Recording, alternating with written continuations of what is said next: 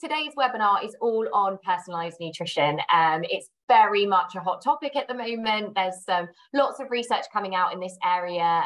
We've previously, had a webinar on this, but we're going to be seeing kind of the other side of the coin this time with Dr. Nicola Guess, very much critically analysing the current evidence base and really seeing where we're at with all this kind of research at the moment.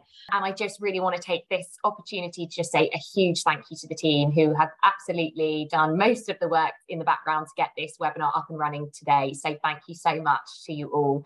And I'd finally just like to say a massive thank you to our sponsors of ENLP who are here on the slide, who continue to support the programme. So thank you very much. So without further ado, and as promised, back to that slide, I'd like to move on to introduce our speaker today and welcome Dr. Nicola Guess. Nicola is a clinical and academic dietitian with research and clinical interests focusing on type 2 diabetes and cardiometabolic disease. Today, she is going to present a review of the experimental, observational and clinical trial evidence behind personalised nutrition and reflect on where this evidence leads us in terms of translating science into current practice. She's also going to touch on her current research, where she's leading a large type 2 diabetes remission programme, which is at the University of Oxford. And she's also going to share some details about her own leadership journey to date.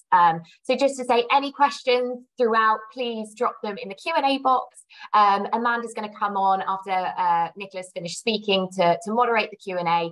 And please share any of your thoughts or discussions on Twitter. You've got the handles of and the hashtag there on the screen. And just to highlight that Nicola's Twitter handle does have 2 underscores. That isn't a typo.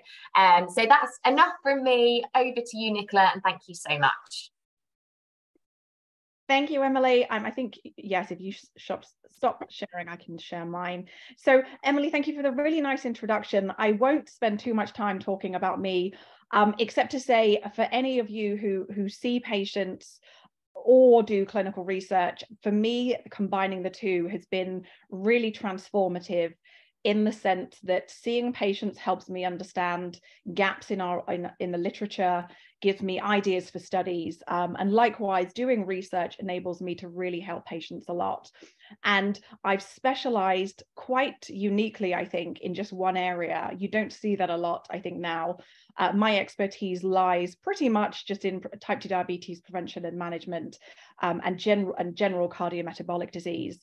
There are 2 areas that I'm interested in. One is pathophysiology. So that's looking at what goes on underneath type 2 diabetes and how can nutrition address that.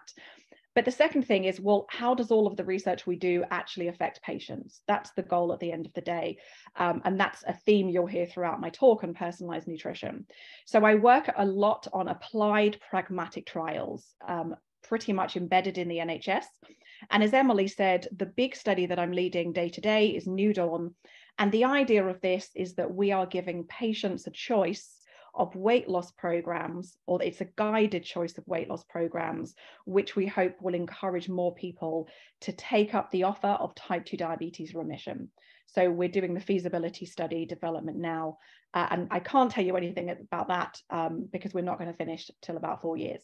But that's a background about me, and I really want to emphasize, yes, science is cool, but ultimately, if it doesn't affect and improve patients' lives, what's the point? So with that said, let me get on to my presentation. So personalized nutrition, what's the evidence? And I talk a lot about this, and if you follow me on Twitter, you'll know I'm pretty much a skeptic. I like to think I have an open mind, and I'll hopefully be as positive as I can today, tell you where the research is at, and give a really a critical review of what I think the evidence is telling us right now. So firstly, personalized nutrition, we could even call it precision nutrition. It means a lot of things. You can personalize a diet based on a person's tastes or preferences. This is basically what we do in clinical dietetics. You listen to what someone's eating and you adapt the diet for them. You can personalize based on a phenotype. And by that, I mean observable traits. So if someone has, for example, elevated cholesterol, if they have elevated glucose, that's an observable trait, a phenotype, and I think we could argue you can personalize a diet for that. But the big thing, the really sexy thing, that's getting all the attention is this kind of personalized based on inherent biological differences. So that's primarily what I'm going to focus on today. But first of all, I want to think about, why are we doing all of this research? So what's the point of personalized nutrition?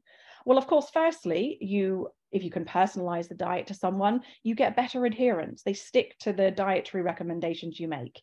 So you get better clinical outcomes because people are adhering and sticking to the dietary advice better. But the other really important thing, potentially, is that you get better outcomes per se. So it's not just due to people adhering to the diet, it's that it's biologically more appropriate and more efficacious at fixing whatever biological problem or symptom, for example, that the person has. So I am going to really quickly cover the first two because I don't think they're controversial, but I just want to give you my thoughts on each of these. So what's the evidence behind personalizing a diet based on tastes and preferences? There was a big Food for Me trial, which did a terrific job at getting at this. It was a super large trial all across Europe, and over 1,000 people were recruited and randomized. They were randomized to conventional dietary advice, have more fruit and veg, less saturated fat, that kind of advice. They then had 3 other personalized nutrition groups. The first one was personalized based on their baseline diet. So people filled in a dietary intake record, and based on that, an algorithm responded and said, oh, how about having a bit more of this or a bit less of this? The next personalized nutrition group was the adaptation based on the baseline diet, in addition to giving dietary advice for observable traits like high cholesterol, for example. The other personalized group, the final one, was both of those two things: personalized based on baseline diet, personalized based on phenotype, but they also added some genetics in there as well. The primary outcome of this study was dietary changes, and this is important. They weren't the primary outcome. The most important thing they were looking at was not the effect on cholesterol or weight. Is this better at people sticking to dietary changes? And what they showed very clearly, if you personalize the diet based on what someone's currently eating, you get better improvements in behavior. So people were having less red meat, less salt, less saturated fat, and more folate. It did not make a difference in terms of behavior whether you personalize based on the phenotype or the genotype. So not controversial, I don't think. Do we get better adherence to dietary advice if we personalize the diet based on what people are currently eating? Yes.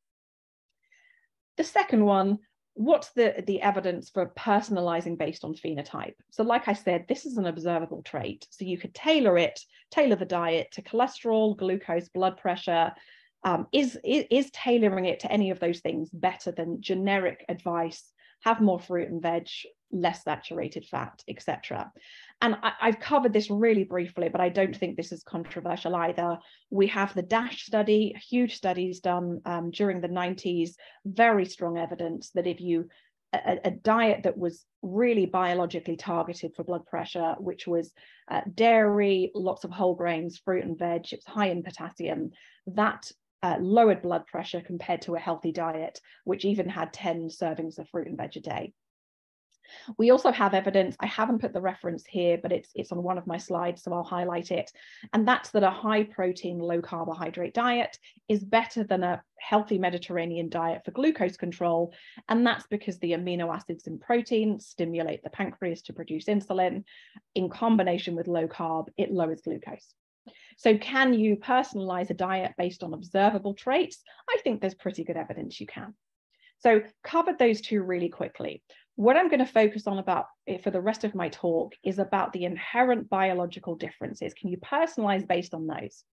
And this is one of those things, in my cynical opinion, that's captured people's attention because, like I said, it sounds super sexy and scientific because you are personalizing based on omics, the genome, the microbiome, the metabolome. It all sounds very, very cutting edge. And so the idea, and it's a fair idea, I'm being unfair, it is a fair idea that if you take someone's own genetics and what their metabolism looks like, it's telling you, can you personalize diets based on that to get better outcome? So that's what this is all about. And there are buzzwords here because this is zillions and zillions of data point. You've got big data, you can use artificial intelligence. It's all about machine learning to really optimize nutrition. And it's big news. So these are the academic consortia or institutions that have published on this or currently have a lot of funding into this. There's the Weizmann Institute of Science. That's an institute in Israel that did some of the first work in this area. I'll talk about that. There's the PREDICT studies. This is done between Harvard, King's, and a couple of others. There's Preventomics. That's a European consortia. So is Stance for Health. That's new. CoDiet is a new European consortia that's just been funded, as is NutriShield. And the NIH, that's the National Institute of Health in the United States, announced $170 million worth of funding into personalized nutrition recently.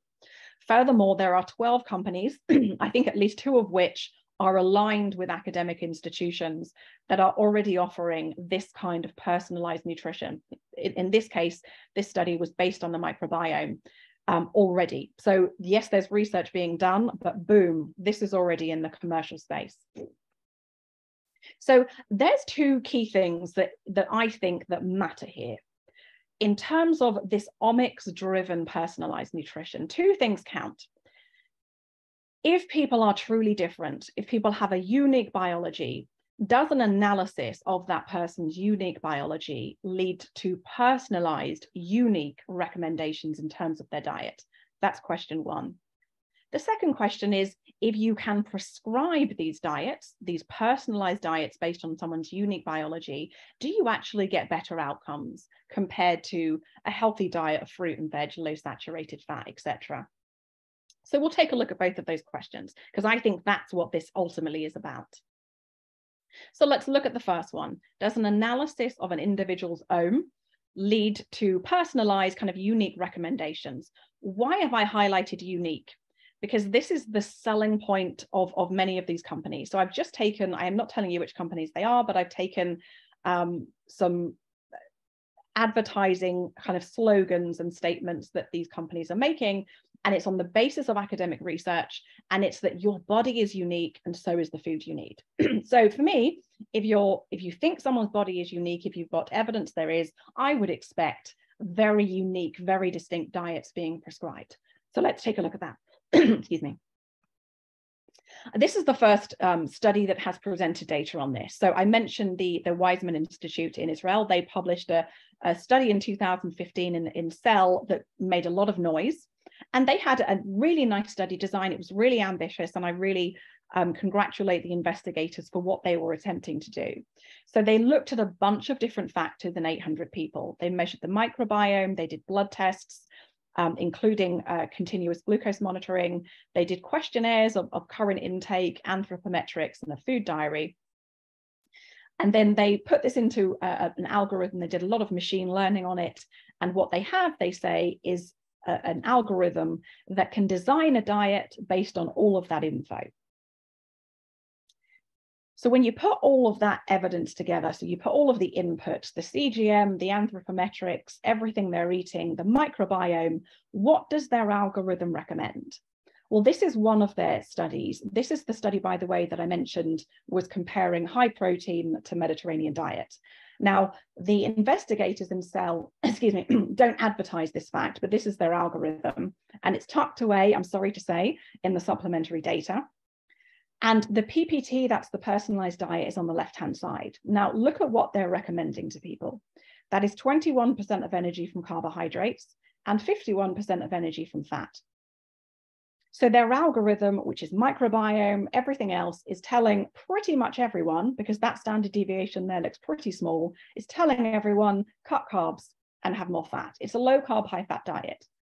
I don't see any evidence here that all of these inputs are recommending distinct diets. For example, that someone has more or less firmicutes, and therefore they can or cannot metabolize carbs better.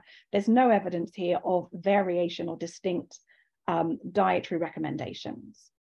And in fact, if you were to design a diet based on the acute response to foods in the glucose response, you would get low carb recommendations, you would get high protein recommendations. So this to me isn't a surprise. And my interpretation of what they've done here is one of their big inputs into the algorithm was the CGM data. So they recorded what happened to people's glucose after they ate certain foods.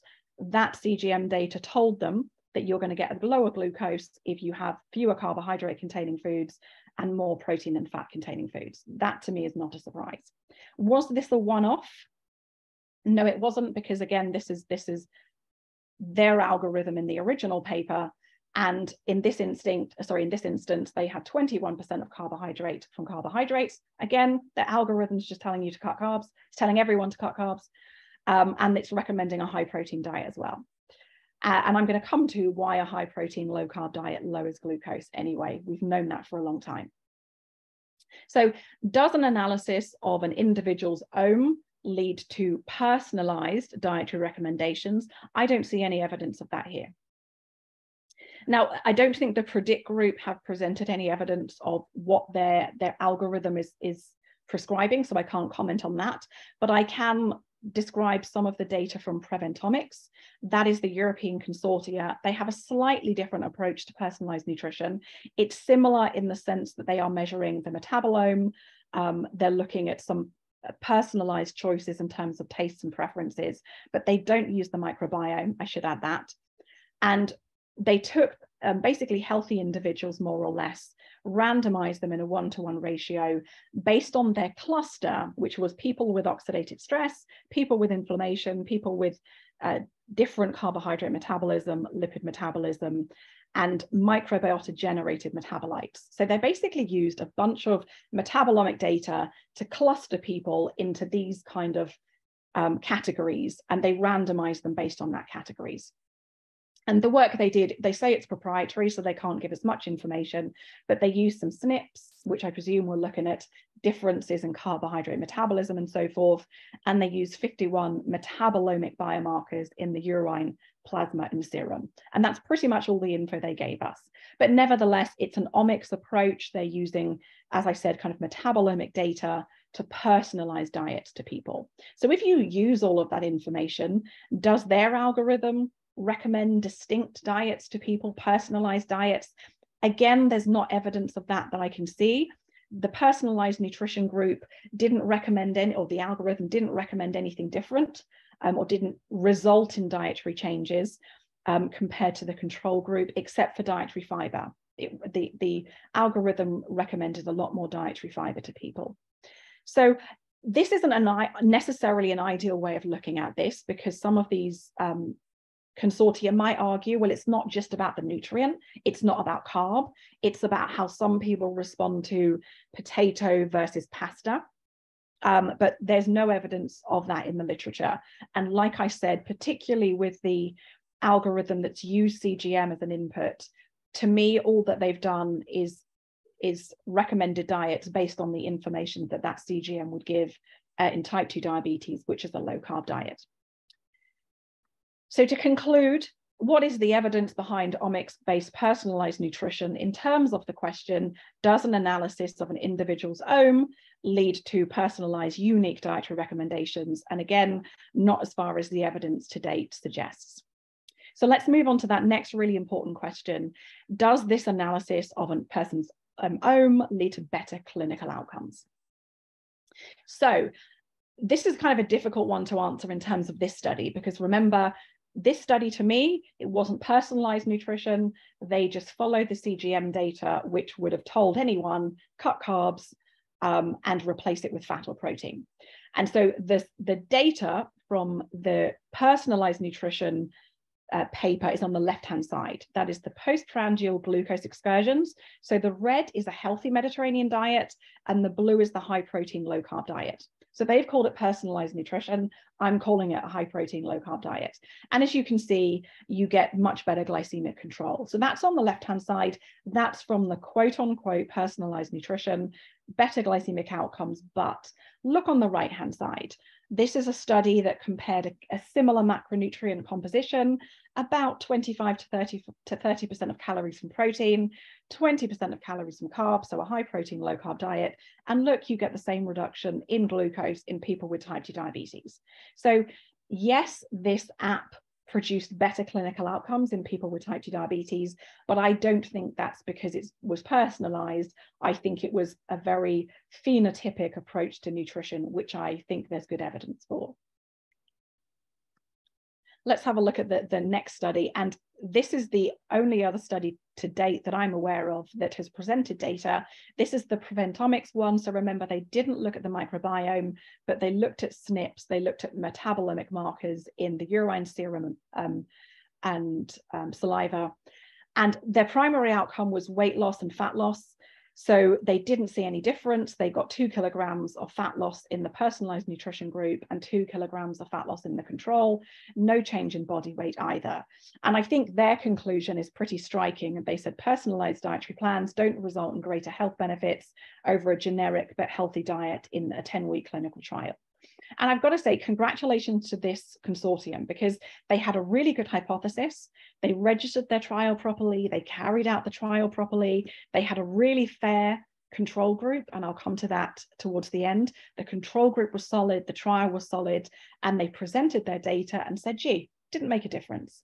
And that's exactly how we should do science. Now, does this mean that because it didn't affect weight loss or fat loss, and that was their primary outcome, that it might not help with anything? No, because maybe this kind of personalized nutrition does. But all we can do is go on the evidence we have, and that's the evidence there is. So that's it. And if you're thinking, well, hold on a second, there's so much hype, there's millions and millions of dollars being put into this, that is the evidence we have, that number one, you can even prescribe diets that are distinct, that are personalized based on omics. I don't think there's evidence for that. And number two, there's no evidence in the literature that I can see, that I'm aware of, that it's better than generic healthy advice.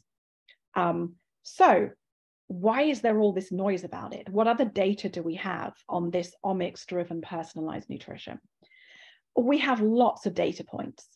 I imagine that the Excel spreadsheets, whatever are being used, are hundreds of thousands of columns long. Every SNP, every gut microbiome, every permutation of relationships between different bacteria in the microbiome, there's a ton of data points. And the thing about having lots and lots of data points is you can make endless correlations. And if you can make endless correlations, some of them are going to flag up as being positive and being significant. And if any of you have ever taken a large data set, in the UK, for example, we have the UK Biobank or the National the National Diet and Nutrition Survey, I encourage you to download that database, just run some correlations, and you will find magnesium is significantly correlated to HDL cholesterol, or triglycerides are significantly correlated to vitamin B12. Because when you get large data sets, you are going to find a ton of positive correlations. It doesn't mean it means anything. But because there is so much data, none of it is causal, there is very little trial data, there are lots of publications. But I hope I've convinced you the evidence out there is nothing that we should be getting exciting about yet, in my opinion.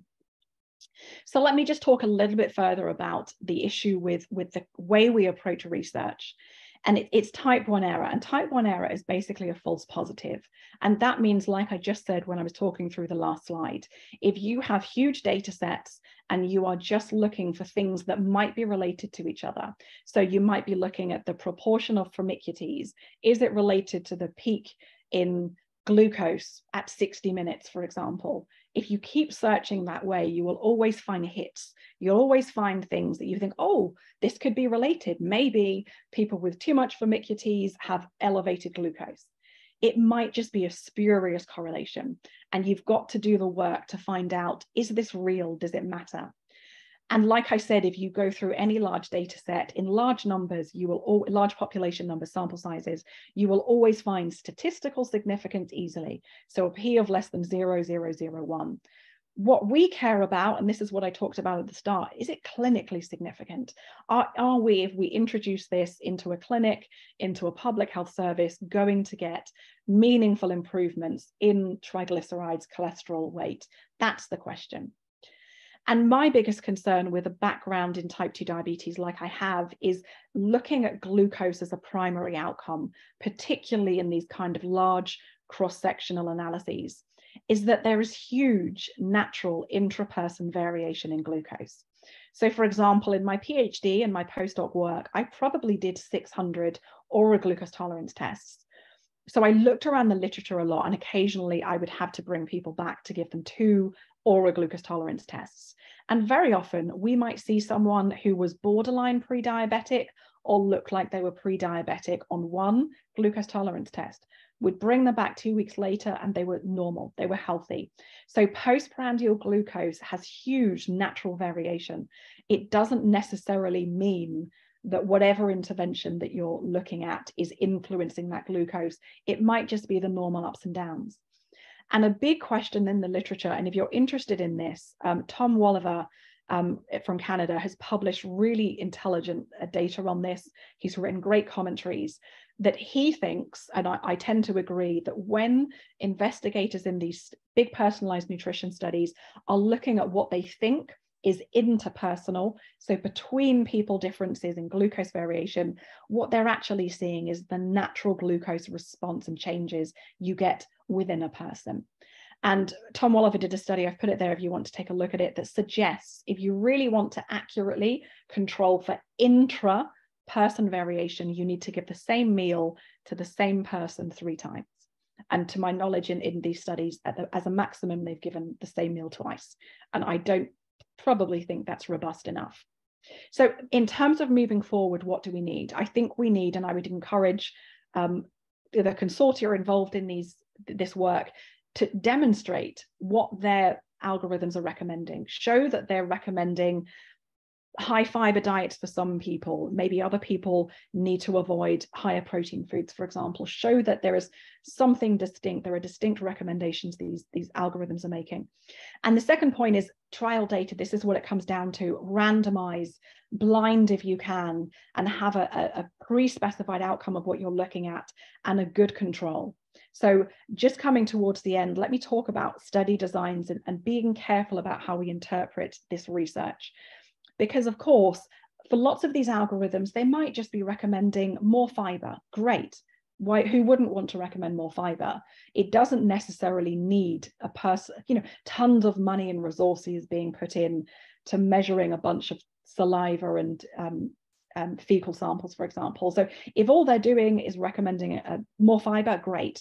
So the control group has to be a healthy diet. So it could be the Mediterranean diet. It could be a diet with loads of fruit and veg. It could be an unprocessed diet, but it's got to be a healthy diet. The second point is that the control group must be matched for contact. So for example, whenever you do an intervention, if you do a weight loss intervention, when you recruit people to it, number one, they are unique people. The people who sign up for clinical studies are more motivated than the average person. The second point is in lots of clinical trials, you'll see the person weekly or maybe monthly. And that contact, that support for a patient is going to motivate them to make healthy changes and help them to lose weight. So you need a control group, because if you want to test whether an algorithm, personalized nutrition algorithm, is better than typical dietary advice, you need to control for the healthy diet and for the contact that personalized dietary algorithm is giving. And let me give you an example. I'm not going to say which study this is, but this is a clinical trial registration of a personalized nutrition app. So you can see their control group is generalized nutrition guidelines currently used by USDA. Perfectly fine, because that will be fruit and veg, low saturated fat, whole foods, etc. But if you look at the description on the left-hand side in the column, it's in the form of a digital leaflet. So what I imagine is that the control group get access to a leaflet that they can read if they want to, maybe once, maybe twice. By contrast, if you look at the intervention group, it's a personalized nutrition app. So they're using all of their microbiome and all of the other inputs into that app, fine. But they are also seeing people more frequently. The individual is going to get more contact, more nudging, more motivation, more support. So the control and intervention in this case have not controlled for the contact and the motivational input. So we will not know when this study is published whether the greater effectiveness, and I've got no doubt the intervention group is going to do better here, we will not be able to tell whether the personalized nutrition app got better outcomes because of all of the sexy inputs or because they simply gave the participant more support and more attention. So we need really well designed clinical trials to look at this. And so this is my final point on this. There are types of biologically driven advice that there is good evidence behind. I don't want to ignore that. Any dietitians on the call, you might have seen people with congenital disorders of amino acid metabolism, for example. So I've missed an E there, maple syrup urine disease, PKA, and homocystinuria. There's a great study that was published in JAMA looking at a certain genotype that seems to respond differently to supplementation with riboflavin. So there is evidence out there. My critique is with this kind of omics-driven dietary advice. So can I summarize my thoughts on omics-driven personalized nutrition in one slide? And I'm very just sorry to say right now, based on the evidence available, it's this. So with that, I am happy to take any questions. Nicola, that was awesome. Thank you so much. I think that final image is going to be engraved in my head for the rest of the day. I think Amanda's going to pop on. She's been busy collating sort of the themes of questions that have been coming through for us. So welcome, Amanda. Yes, so I tried my best to group the questions into themes.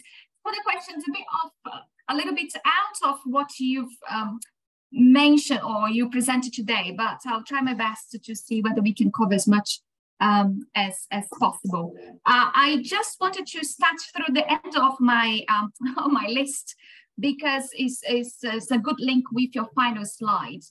In terms of evidence gaps. So there's a lot of questions related to recommendations and for suggestions for future studies. So one question says that the DNA test and the CGM, if they don't work, how far do you think we are from the real personalized nutrition for optimal health? I mean, that's really difficult to answer in a broad way, but let me kind of talk about specifics. And it's DNA can mean millions of things. Genes affect outcomes in different ways, and there's evidence for some, like a congenital disorder having a real impact on the way a person metabolizes nutrients, and you can fix that problem very, very evidently when we look at some of those congenital amino acid disorders. So, you could call that personalized nutrition because it's not an observable trait. It's not, the kind of phenotypic personalized nutrition. So I think when we're talking about personalized nutrition, we need to use descriptors like I've used. So omics driven.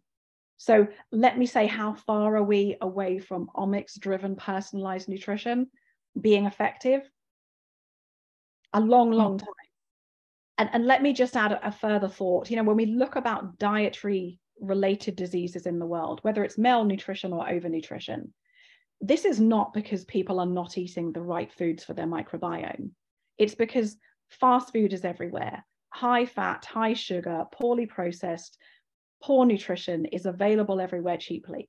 That's the problem. That's the issue here. So this kind of microbiome, omics driven approach, maybe if it works, it's going to improve outcomes for an absolutely minuscule proportion of the population. Can I just butt in there just as a question off the back of that? So obviously, like that's talking wider in terms of our landscape, and from a political standpoint, that's arguably where we need to be focusing our energy. Do you worry that kind of with the amount of funding, I wasn't aware of the amount of funding in the States that this was now getting. Do you think there's a concern that maybe policy might take wind of this and start producing or focusing on this side of things as opposed to more of the systemic wider issues? I'm sorry to say, I think that's a great question, but yet I'm not sorry to say that's a great question. That's a great question, but I'm sorry to say, yes, I think you're right. And I think particularly with the governments, I mean, I can only speak to the UK, there's a great wariness of nanny state. No one wants to regulate food. No one wants to tax food. No one wants to put their hands on this market. So somebody coming along and saying, hey, it's not because there is anything wrong with the landscape we have. It's just because people aren't eating the right foods for their own metabolome. And that might be very attractive to many individuals who would much rather not address the elephant in the room, which is just the food landscape, which is one hell of a problem that we have to change. That's quite good. Yes. I think this leads to another set of questions, which is related to ethical implications, unintended consequences, and consumer behaviors. I got 3 questions, and then I think that they're all related. So, so the first one is, how can we make use of CGM correctly without creating the carb spike and glucose phobia among consumers? And the second one, that is also related to kind of unintended consequences. Are any ethical considerations for practitioners claiming to offer personalized nutrition services? And if this can also lead to personalized nutrition, can also lead to inducing overeating. Okay, you might have to remind me there of the second one, but let me address right. So, CGM in people without diabetes, and by diabetes, I would include pre-diabetes. So talking about people without pre-diabetes or type 2, it's a long answer, so I won't go into a full explanation, but there's basically no evidence that the degree of glucose excursions that we see in people with the standardized cutoffs for normal glucose tolerance are problematic.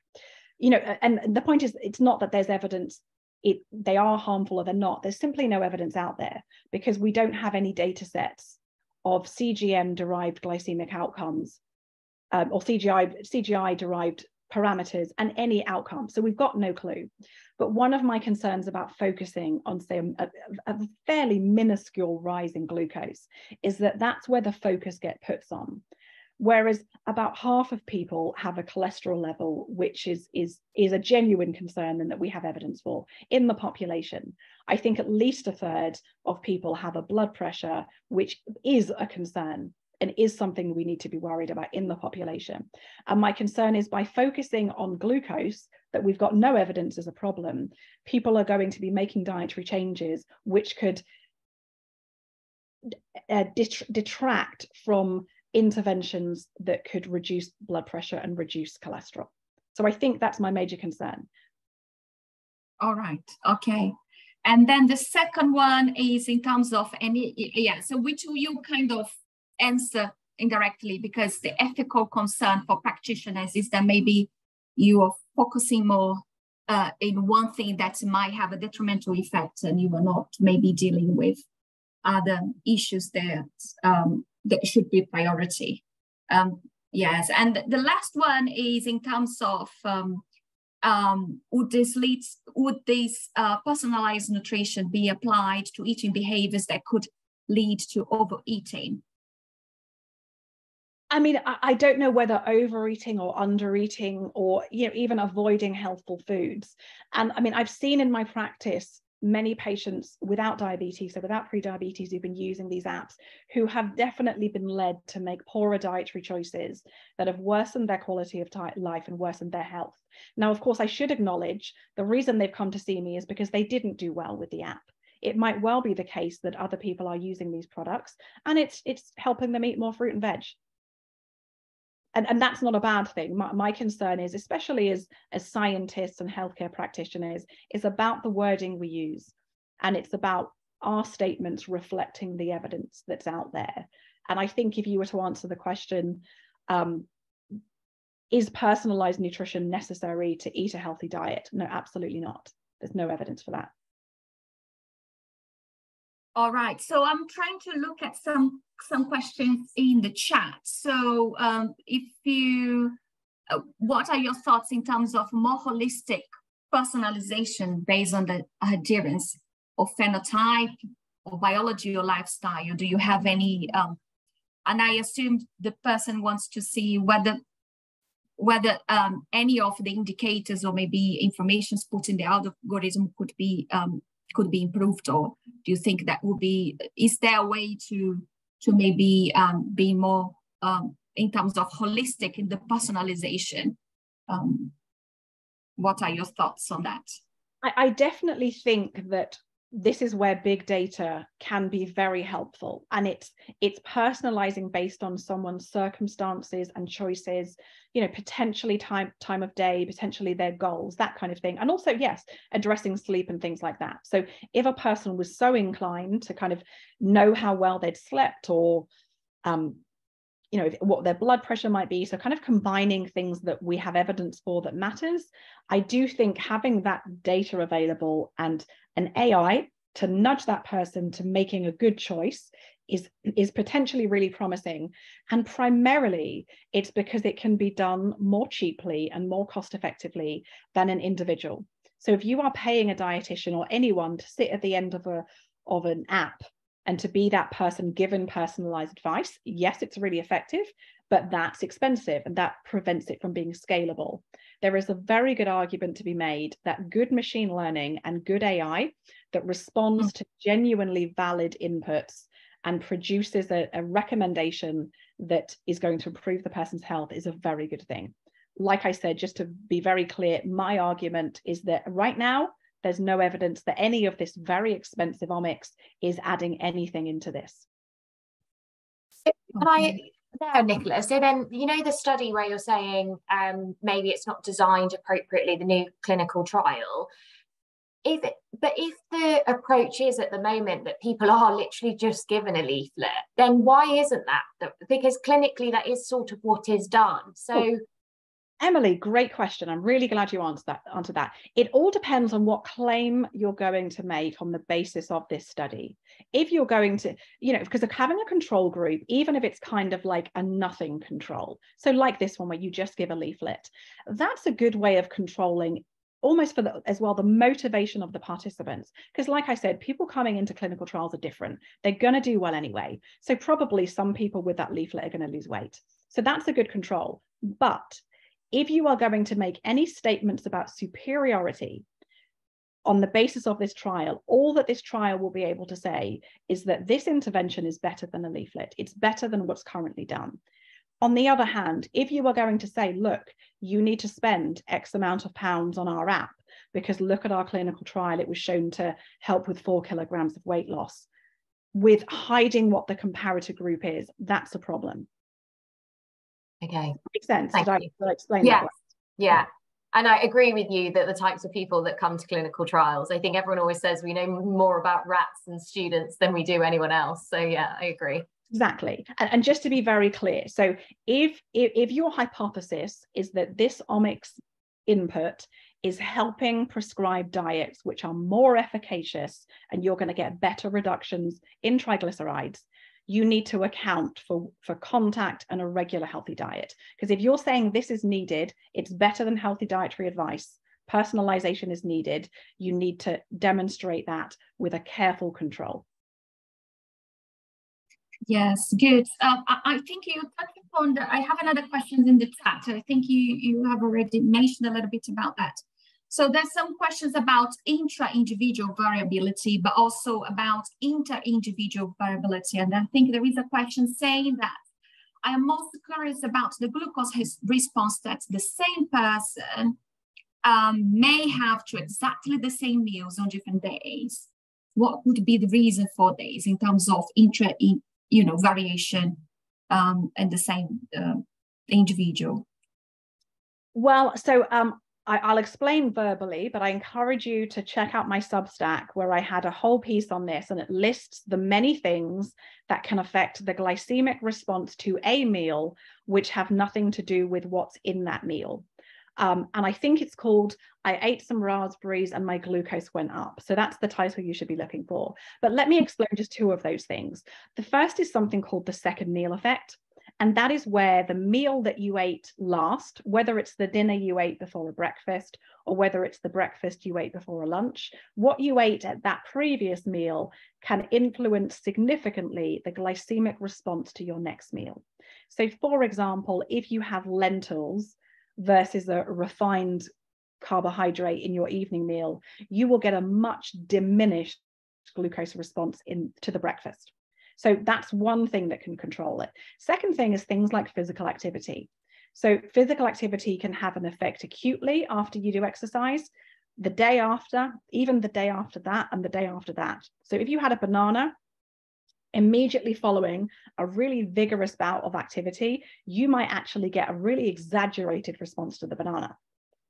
The next day after vigorous physical activity, you'll be very insulin sensitive.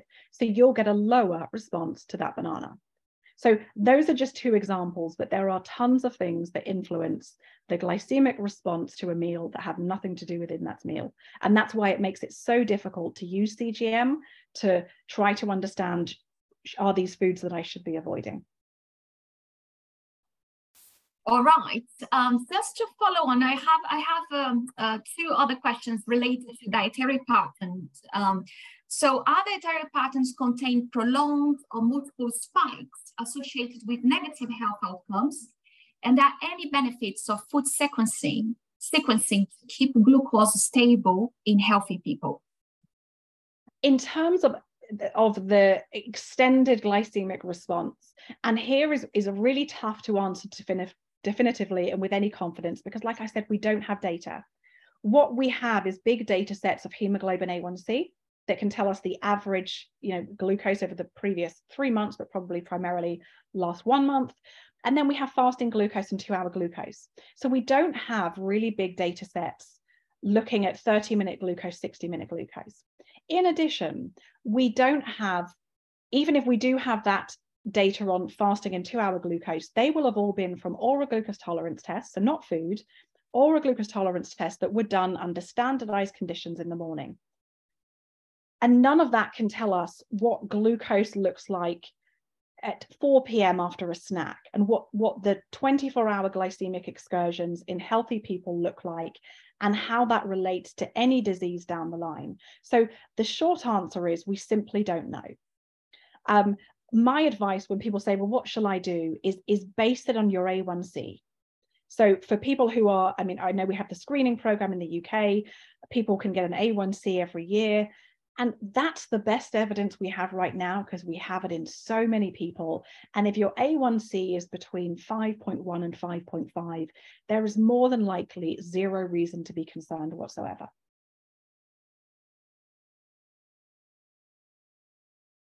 Oh, Amanda, you're on mute.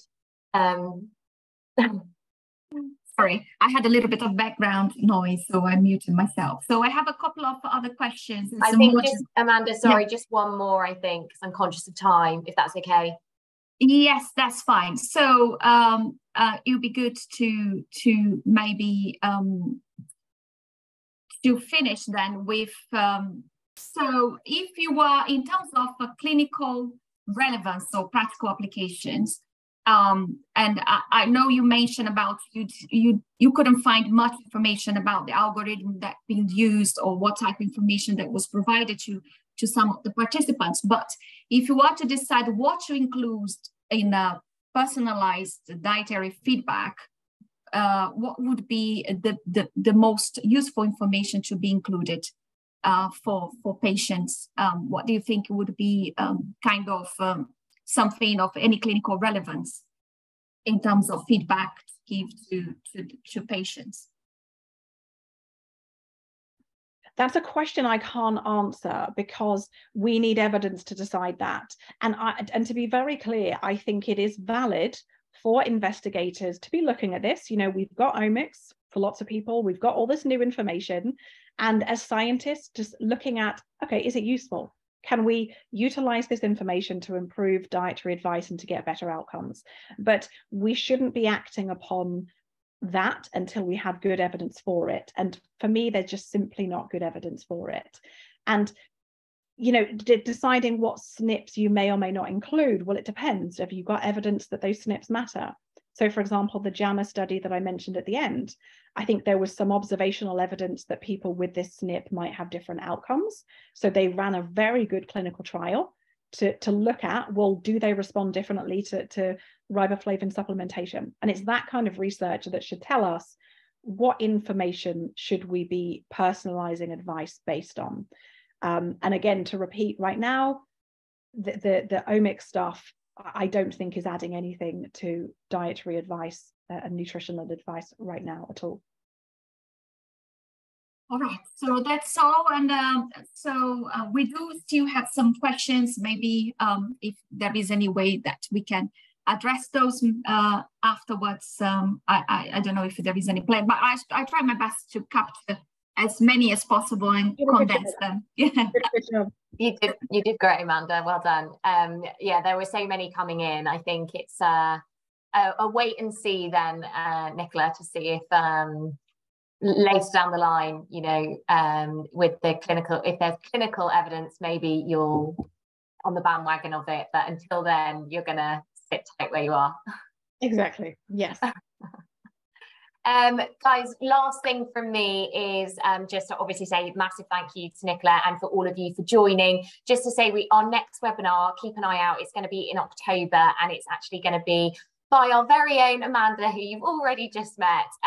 So Dr. Adeboya is going to speak about why do equity, diversity and inclusion matter in nutrition and dietetics. So one not to be missed, hopefully in early October. Again, massive thank you to everyone. This is all going to be recorded and put on YouTube. So if you do want to listen back, then it will hopefully be up on the ENLP YouTube very, very soon. But until the next time we see you, thank you so much for joining and hope to see you again soon. Thanks so much, everyone. Bye.